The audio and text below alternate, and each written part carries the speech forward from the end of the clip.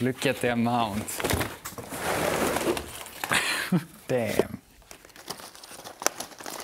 Okay, this is step 1. We are going to remove this winding a tiny bit, just a tiny bit. We are just exposing more of the core wire.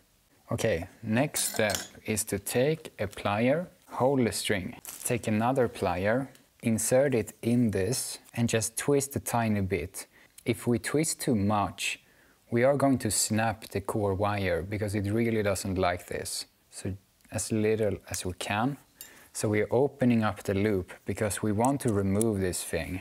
This is very hard because I've snapped 10 strings so far, and every string I snap I need to buy another package. It's like $4 per string I lose, or 5.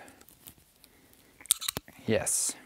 Now push it down a bit to make it more circular, the loop. Next step is to put this winding back into the loop so we don't get the problem we had before. So we are just going to... Okay, now we have locked in the winding into the loop. Take a plier and cut it off. And now this string is basically prepped to be put on the piano. Okay, so step 1 is to insert the string into this hole here. Put it under the damper. Put it on the hitch pin back here. And now we are stealing a piano restringing technique. We are going to measure with our fingers from the tuning pin. We're going to measure 3 fingers. On a piano you usually do 4, but these strings are stretching more, so we have to account for that.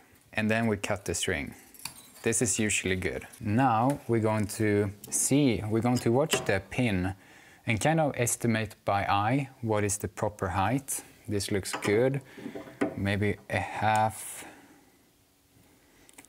turn up, put the string in, and we're using this hand to kind of control the height of the winding. That's good. Now, when the string sits stuck here, we are going to go back to the hitch pin because we are going to twist the wire, and we are twisting it in the direction of the winding. Since we have a problem with buzzing, most likely, you know when you twist the towel like this and it kind of tightens up? That's the principle we're going to use for the core wire of the bass string. So we are twisting in the direction of the winding up here, 1 turn, and put it back on the pin. And now start twisting. And now the string is pretty much there. We are first going to just feel the tension so we can be effective. And now we can start taking up the tuner. I use an app called Piano Meter just because I kind of like the UI, and it's a decent app. We're going to mute the other string that we put on so it doesn't interfere. And now just play. Look at the keyboard, we want the A. Actually pretty close already.